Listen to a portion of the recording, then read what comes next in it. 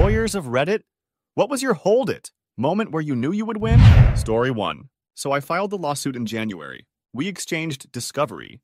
Each side sends questionnaires and gets carefully worded answers over the next few months, and I file a motion for summary judgment, meaning I'm asking the court to let me win the case without a jury because the case is so obvious. Right before I file this motion, I figure let's review the discovery materials and see if there's anything I missed. And what do you know, the other side made a massive mistake on literally just the 4th out of 100 plus questions that I asked.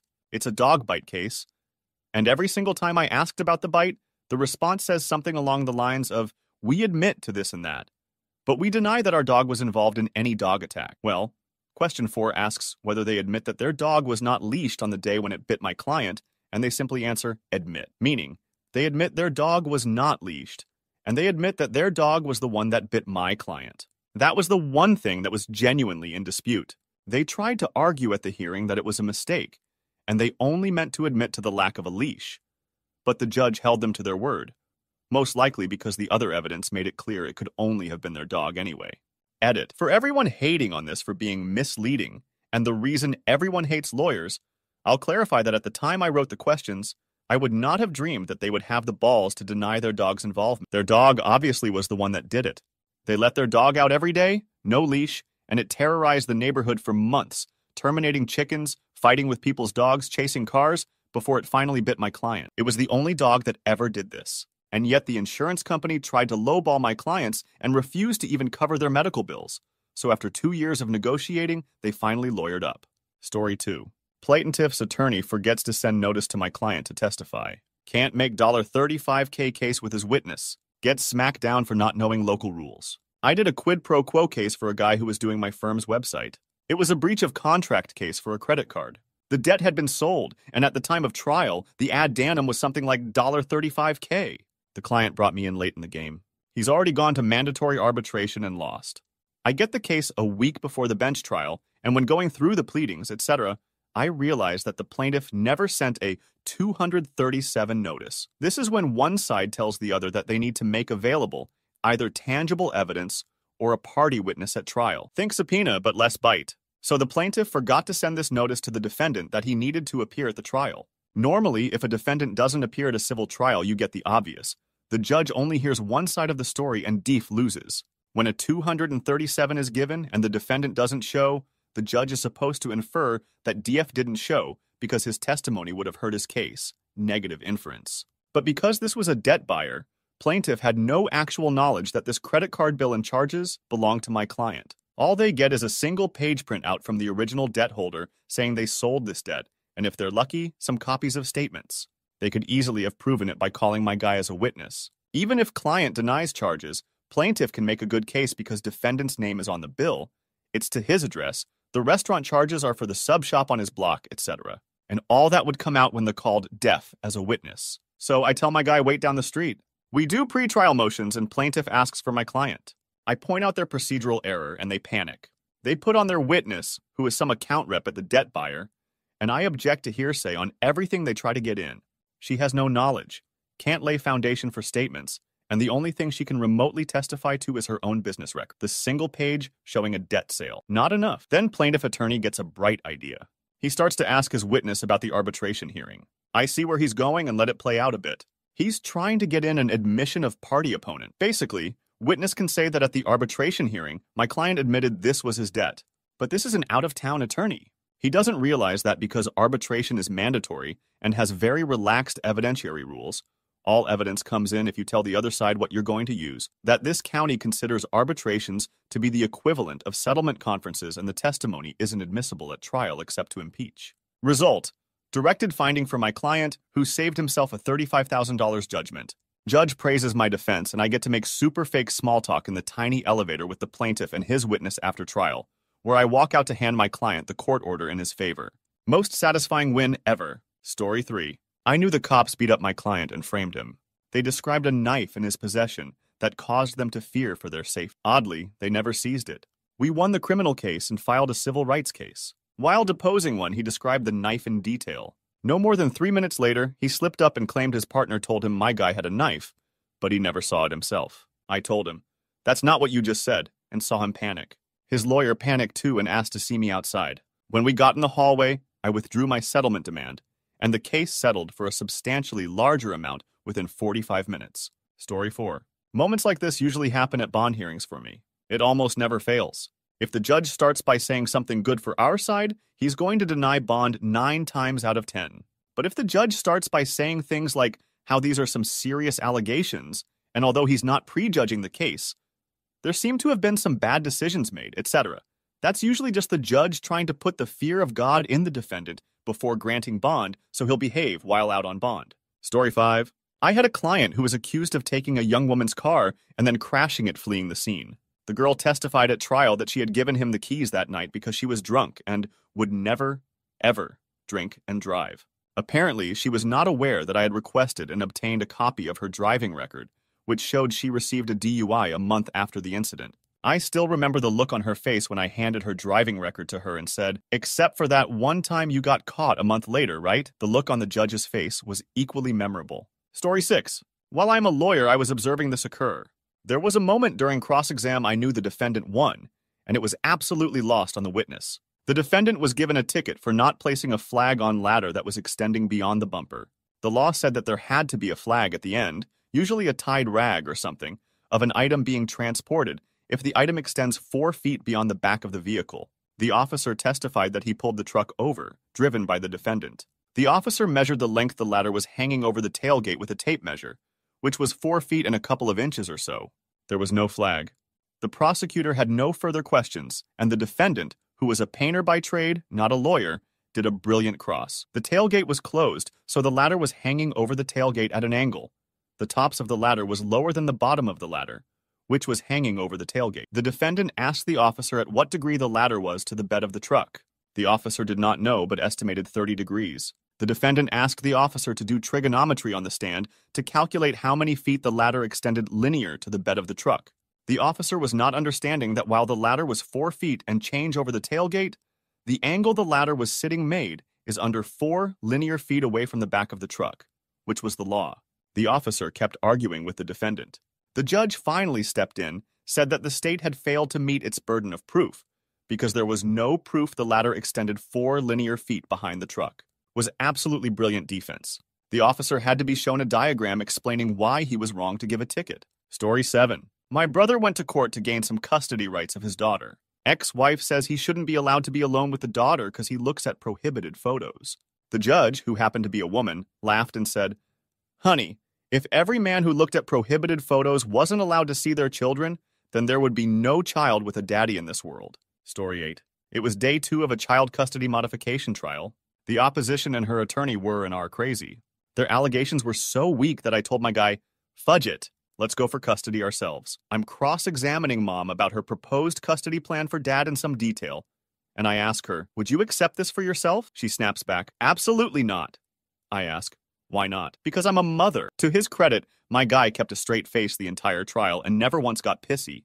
Her petition was denied outright. Our was accepted by the court.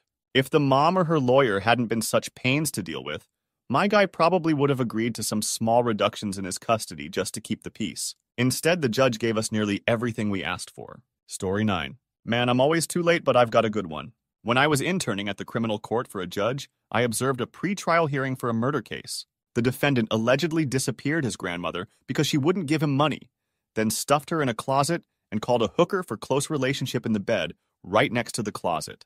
Horrifying stuff. During the hearing, the defendant's lawyer, prosecutor, and judge went through some typical procedures. Then the judge asked the defendant if he had anything to add.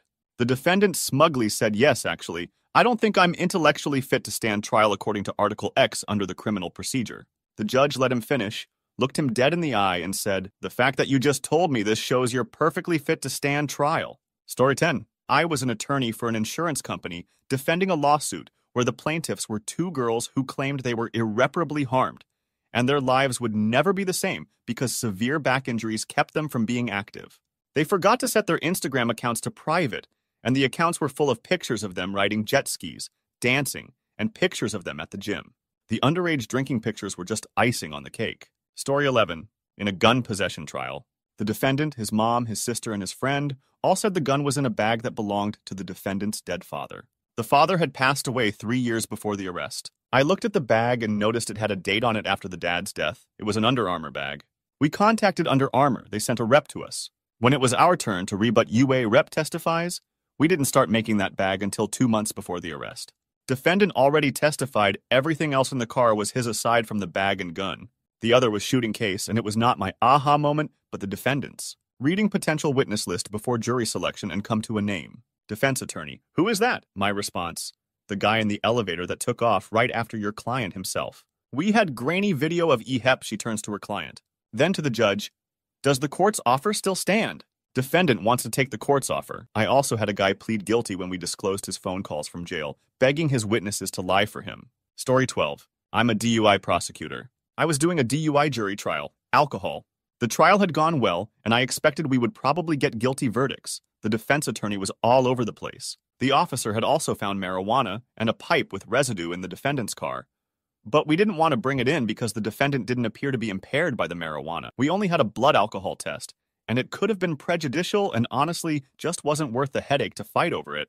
In closing argument, in an attempt to call out the shoddy investigation of my officer, the defense attorney all but screamed, "And you know, the officer actually found marijuana in the car, and he never bothered to test for it."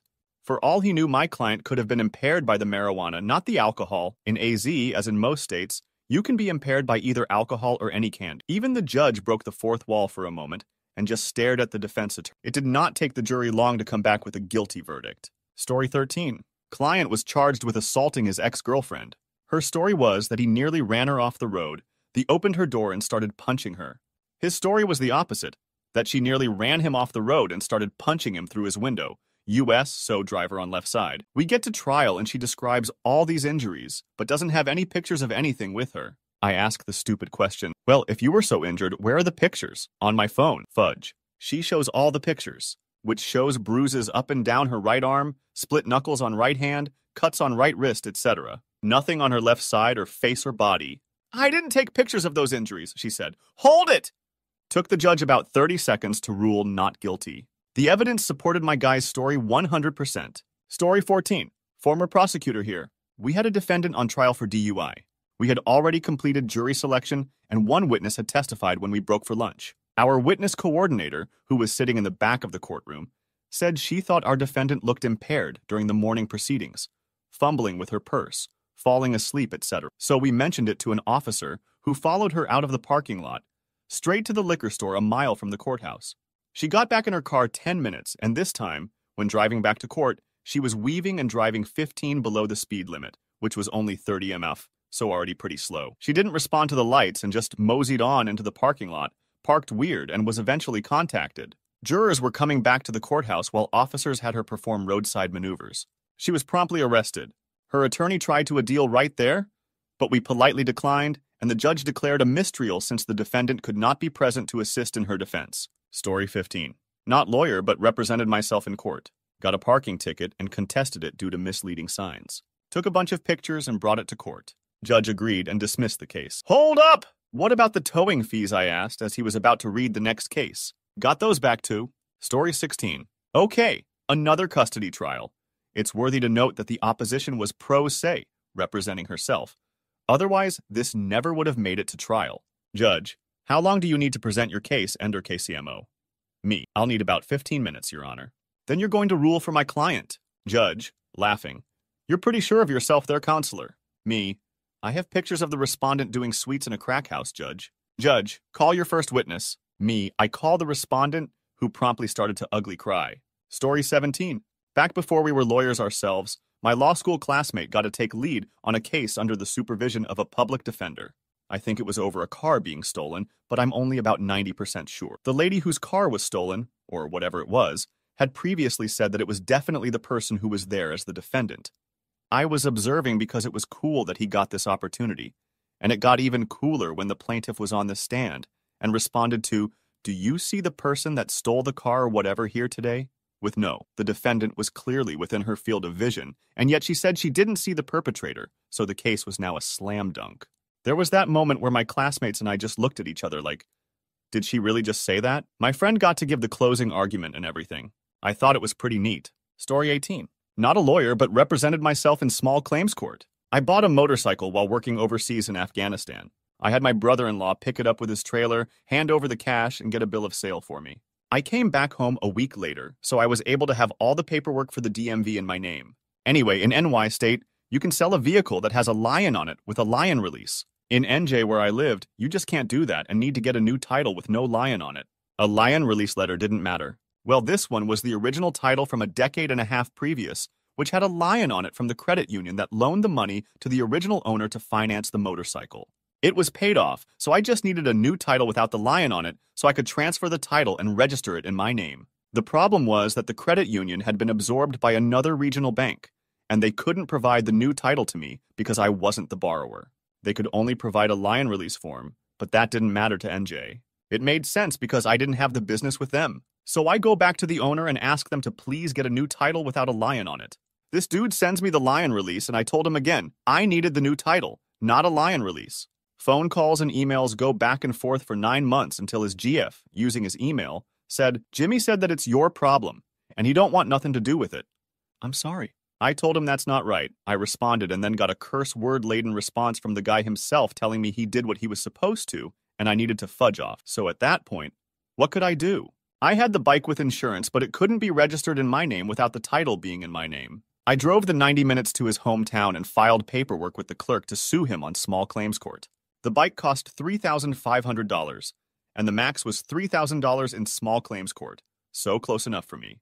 The court date approaches. I figure he wouldn't show up, but he did, and he was wearing a muscle shirt and cut-off jorts while I was wearing a shirt and tie. I present the case to the judge. This douchebag defends himself and said it was just a misunderstanding and that he didn't realize he had to get me corrected paperwork. The judge says, well, since this appears to be a misunderstanding, and that's where I interrupted him. I explained how he told me to fudge off, and he was well aware of everything I needed because as you see in these printed out emails, the highlighted parts show where I was very detailed and specific with what I needed.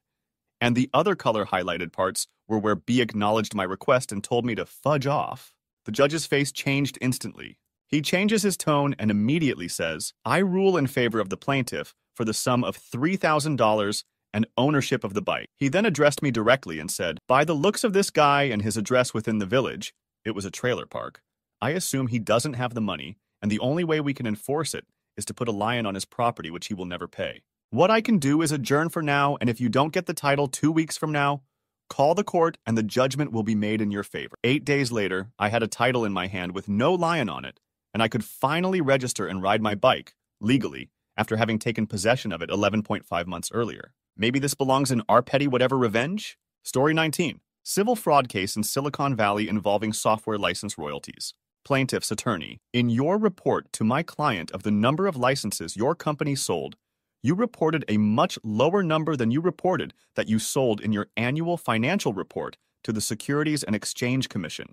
Was the incorrect number reported to my client or to the SEC? Chief accountant for defendant, the SEC. The defendant company lost the civil case, and executives for the defendant company were later convicted in Federal Court of Criminal Securities Fraud for lying to the SEC. The execs served about 6 years in prison. Story 20. Not as a lawyer, but a defendant. I was a concierge and named in a lawsuit against the building by an unlicensed realtor who was barred from entry after headbutting me while he was wearing a bike helmet. He was representing himself in court. He cross-examines me over how I had barred him from entry and had some preamble about the vendetta I had against him. Then asked me to repeat what I said when I asked him to leave the building. I responded, I'm sorry, was that before or after you hit me? He immediately answered, after I hit you. Took him a minute, but his face fell pretty far after he caught on to what he just admitted. Case dismissed. Edited for sentence structure and missing words. Story 21. Not a lawyer, but I entered an intersection on yellow going straight. I did not change my speed since I thought I was too close to the intersection to safely brake. In the oncoming lanes, a car waiting to turn left, thus crossing my right-of-way, entered the intersection on yellow, attempting to make it to the interstate in rush-hour traffic before the light changed to red. A well-known long red. I saw him and swerved a bit too to avoid what I could, but he still hit me, my rear driver's side, his front driver's side, and caused my side curtain airbags to deploy. To add insult to injury, the tow truck then burned my brakes because they towed my car 30 miles with my parking brake fully engaged after the accident.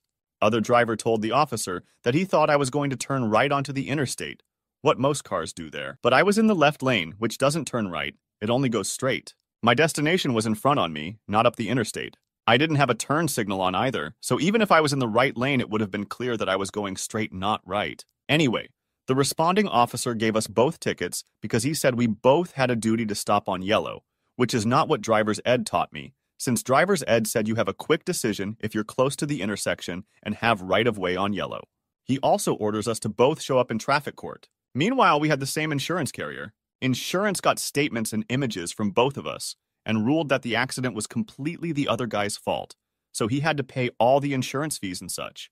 When I got to traffic court and the officer called my ticket before the judge, and the judge asked for my plea response, I instead politely asked if I could ask a question before we begin.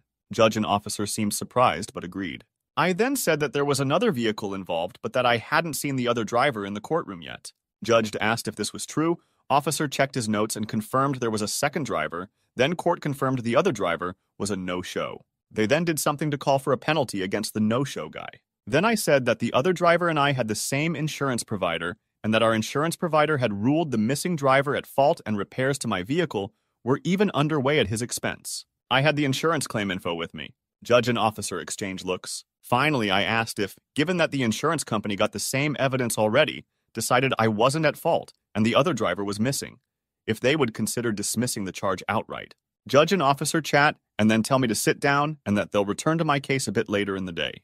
Court then handles the rest of the officer's traffic cases for the morning. Officer comes over to me afterwards and says all charges are dropped as long as I don't get another ticket within 6 months. If I get a ticket, this case could come back for discussion. 6 months pass, I call the records in court and they confirm no charges, no points on my license, and no outstanding fines. Story 22. NAL. But my dad's entire defense to why the domestic violence order against him should be dropped was, but I'm physically disabled and I need the house more than my ex-wife. He has arthritis.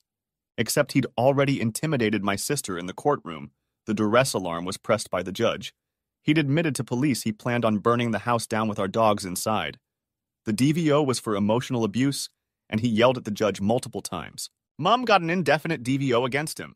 Story 23. Not a lawyer, but I got sued by my landlord for damages to a home. I showed up with my lawyer. She showed up with her manager and some floorboards that were warped from water. My lawyer asked her when I moved out. She said I was off the lease 2 months before it ended, leaving only my roommates there. When the water damages got brought up, we showed her pictures of a text conversation of us reporting a leak from the back door. She sent a guy who looked at it and told us he needed a sill and never came back.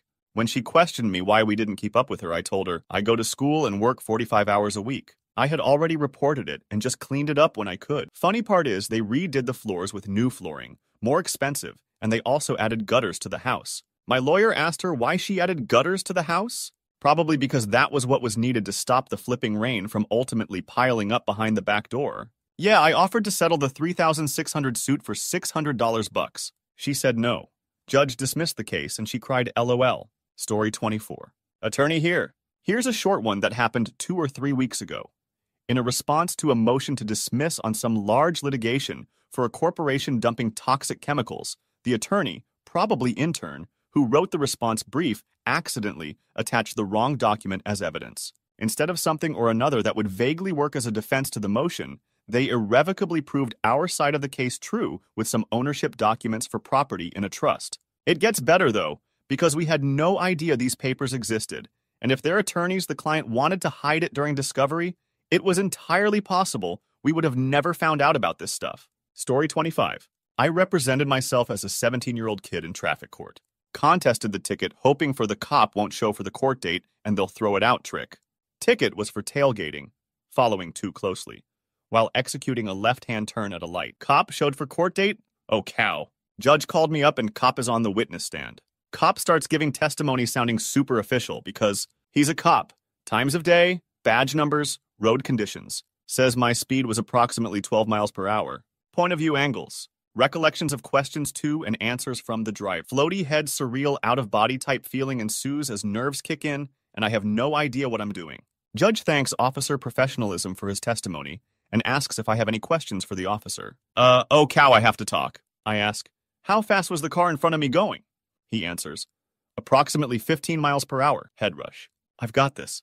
Your Honor, how could I follow too closely a car that was moving faster than I was and therefore pulling away from me? Judge laughed, thanked me for taking the time to represent myself, and thanked me for respecting his courtroom. I had dressed really fancy for a 17-year-old. I think a suit left over from my grandpa's funeral. Judge threw out the case and dismissed us both.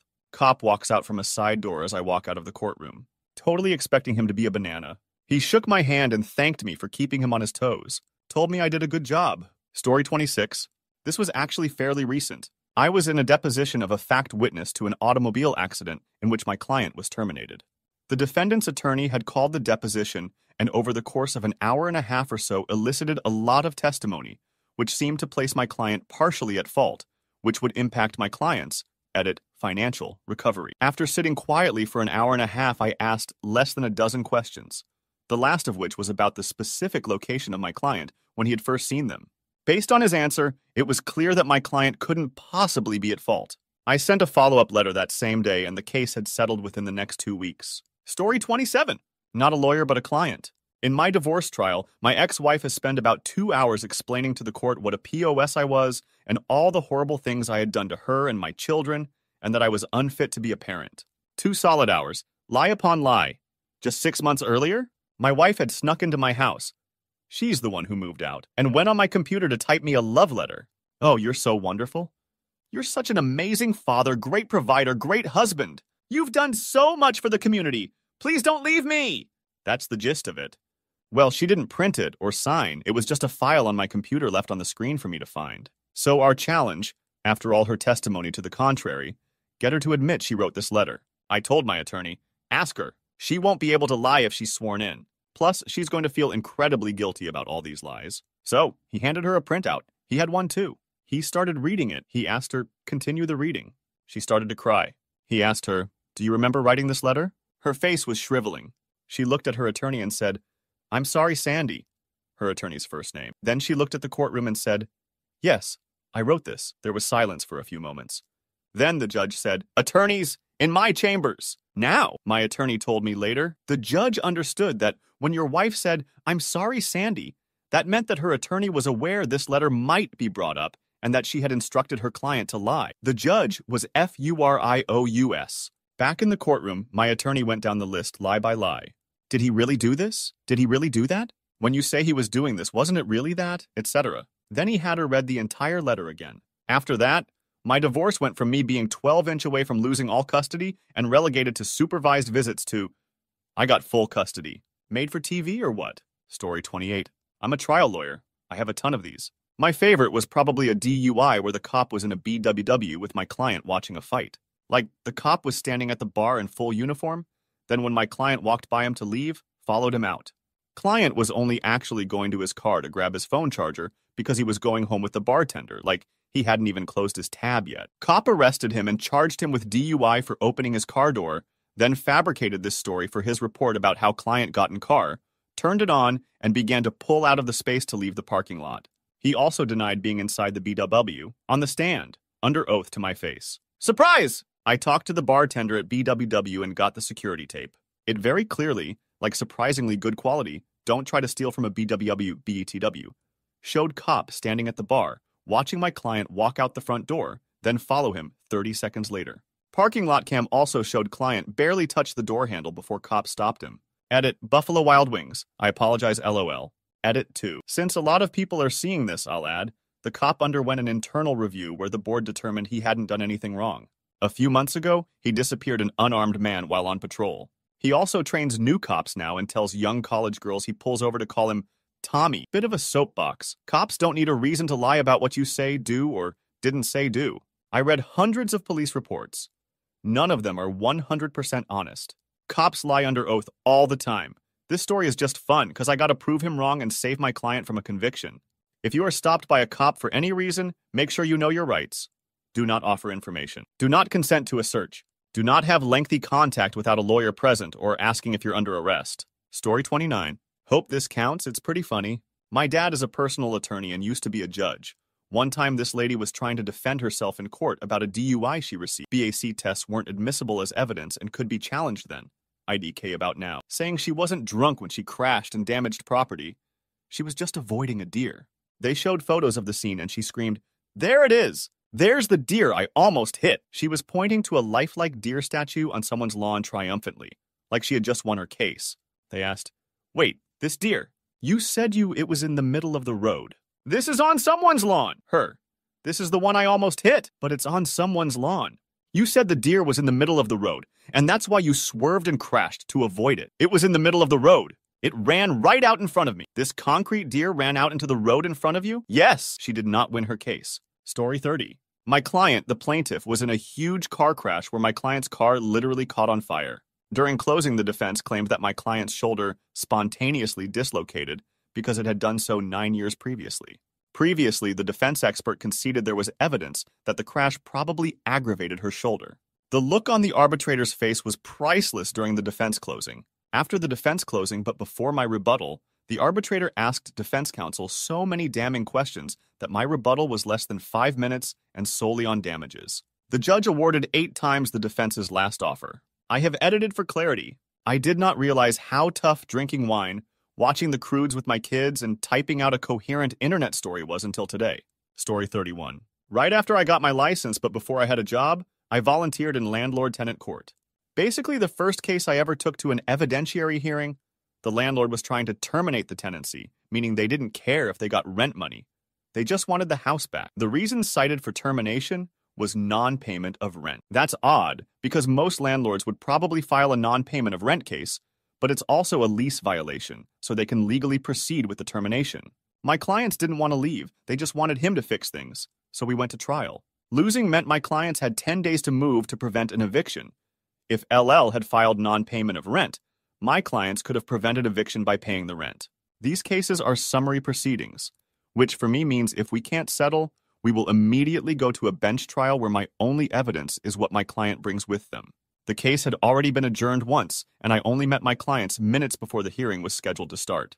I made one pitch for a settlement offer, and the landlord basically refused to talk to me, so I had to make my case up on the fly, which might happen in movies, but isn't supposed to happen in real-life practice of law. Thankfully, we were the last case on the docket, and there was a union-mandated lunch break for the court personnel, so we were on the record for only about 10-15 minutes before we recessed, and I had an hour to come up with a plan. There were no technical problems with the complaint, so my only argument was that the termination was retaliatory. That was a tough case to make, because technically, the law only specifically protects the tenant from retaliation for calling a government agency, which my clients hadn't done, so I'm trying to convince the judge to interpret the law against retaliation broadly. It probably won't work unless I can convince her the real reason the landlord wanted to terminate the tenancy was broader than just non-payment of rent. The landlord brought in his handyman as a witness. His testimony was basically that my tenant's complaint about the property were frivolous and that the house was in good shape. The only good tidbit I got from his testimony was that the furnace was installed incorrectly before he was hired and fixed it. So my client's complaints weren't entirely frivolous, but this was now the middle of summer and the furnace now worked just fine. And now that he was the handyman, according to him, the house was in beautiful shape. I tried cross-examining the repairman and he turned out to be tough for me to control. I'd ask yes or no questions which he'd supplement with very technical explanations for how the furnace worked.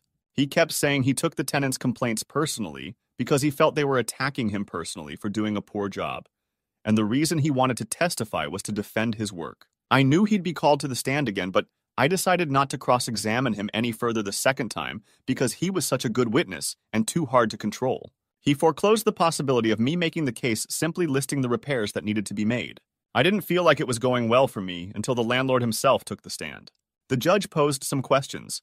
Again, this is summary proceedings, so trial procedures are a little different. And to one he said he wanted them gone because he was tired of them always complaining. Once he said that I immediately knew I had him. That's what I needed.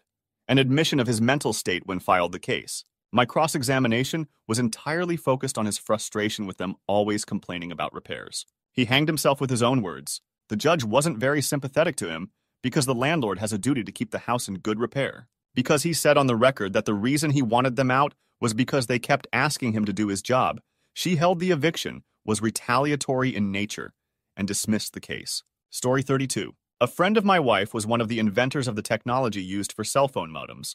How you can surf the internet on your cell phone. He and his partners licensed the technology to ATAMPT, which then stole it.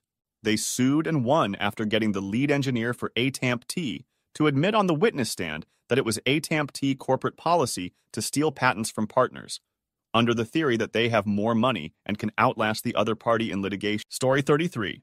Defendant here. Where I lived at the time, there are very strict statutes involving police having their body cameras on whenever making an arrest due to issues with police brutality, etc., etc. Now, I was getting pulled over and subsequently arrested for a DWI, when the reality of the situation was that I was working in the food service industry at the time, coming off of an 18-hour shift, preceded by a 12-hour the day before. I hadn't slept and was tired enough that I shouldn't have been driving, but I was. My wife had picked me up from work earlier. She had a long commute, and I was able to take the bus to work. She would usually pick me up afterwards. And I had gone out afterwards to pick up some beers for my day off, the following day. Needless to say, failed to follow traffic rules properly. No one was injured and no accident occurred. But it was just my luck that there was a local PD officer who had seen some swerving and me not coming to a complete stop at a stop sign. Field breathalyzer was negative, but then miraculously the one at the station showed me it's somewhere between 0.4 and 0.05, with the legal limit being what it was at the time, was sufficient to get me charged with the DWI, as I also take prescription medication for epilepsy. Naturally, didn't want anything on my otherwise flawless driving record, so I lawyered up the following day. Fast forward to my first hearing, officer at the scene gives his account. My lawyer questions him. Then the actual arresting officer came by with a cruiser. Officer who pulled me over was a motorcycle cop. Doesn't show up for the hearing, evidently having a scheduling conflict. Judge assigns a new date for my lawyer to be able to question the arresting officer. This postponement due to the officer being unavailable happens 3 more times, which is when my lawyer begins to get super suspicious. He knows something is up. After some digging, my lawyer found out that the local PD had been falsifying their station breathalyzer calibrations, and the machine hadn't been properly calibrated since they received the new machine. The officer who had started the ball rolling on ducking the calibration requirements? You guessed it, the arresting officer on my case. As it turned out, the reason he was unavailable was because he had been placed on administrative leave for the duration of the time it was taking the department to somehow mitigate the damage that would be caused by 4 years of having an improperly calibrated breathalyzer machine at their station. My lawyer was responsible for getting a bunch of convictions and charges dropped, including mine. And yet, local, conservative media didn't pick up the story, and so it only made it as far as the people who lived in town who heard about it. Thanks again, Bill. You were a kick-peach lawyer. Story 34. There is nothing more satisfying than as a defense lawyer in a bail application getting police to admit that they didn't take any steps to check the obviously unwell suspect's mental and physical health history or obtain treatment once arrested. Contrary to the police manual, actually, anything where police haven't followed basic protocol is fun. The police manual says you must do XYZ. Yes. Did you do any of those things? No. But the best moment I've had in court was getting a repeat DFV offender to admit that he was an abusive, violent man who thought he was the victim. Are you an abusive person? No. Were you convicted last year for threatening and abusing fisheries officers? Well, yes. And were you convicted of assault in 2013? Yes. And was the victim of that assault the applicant for this domestic violence order? Yes. Do you use threats to control or intimidate people? No. Remember that conviction for threatening fisheries officers, mate. And weren't you just convicted 2 months ago for breaching a DVO against the applicant on the basis of threatening behavior? Yeah, but that was nonsense, etc. It was so much fun. I don't know why his lawyer thought tendering his prior criminal history would help. Presumably, they thought he didn't have much DFV history. Instead, it gave me a goldmine of cross-examination material, which let me prove he was a habitually violent, threatening, abusive, unpleasant person. Story 35. Custody case. We all knew Mom had candy issues, but I was actually asking about another subject at the time, and I brought out a letter she had at some point written to the judge across town begging for her license back, claiming she had gotten sober and cleaned up her life now. This letter was in the public record on the other case. As a complete surprise to me, she freaks out, asking me where I got this letter, claims someone must have broken into her house and stolen her diary, and says, "You can't hold that against me. I was high when I wrote that." So yes, if that wasn't clear. While she's currently on the stand, swearing to one judge that she's clean and sober. She admits that she recently lied to another judge about being clean sober in an official court document, and apparently was so high she doesn't even remember submitting the letter to the court and accuses me of stealing it from her diary. Story 36.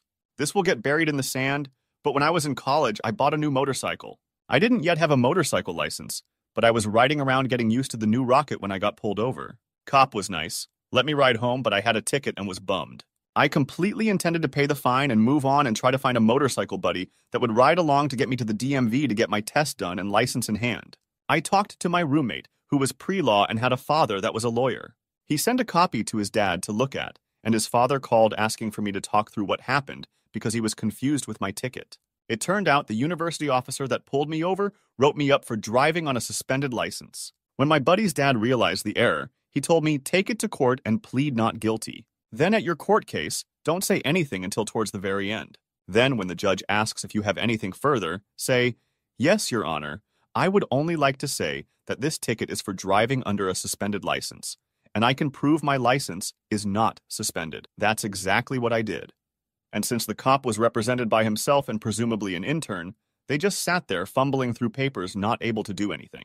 Finally, and this was the best part, the judge turned to the cop and said, I don't even recall how many times I've had you in this courtroom with erroneous tickets. Get your cow together or find a new job. That, kids, is how I got out of a ticket. Story 37. Not me, but my dad. Back in August of 2010, my aunt, who lives in Florida, had her second stroke and was in a vegetative state. So me, my mom, my dad, and my brother all packed up to go down there and get everything figured out. My mom had power of attorney. It was about an 8-hour drive for us, so we ended up just driving instead of getting plane tickets. When we were near the Georgia-Florida border, we were involved in a really bad accident that ended up with the other car in the air doing barrel rolls. We never hit the other car, they just tried to pass on the right as my dad was changing lanes, and they swerved into the grass and eventually into the air. When this happened, we were in my mom's car, 2006 Chrysler Pacifica piece of cow car. My dad had another car that was in his name, a 2003 Ford F-150.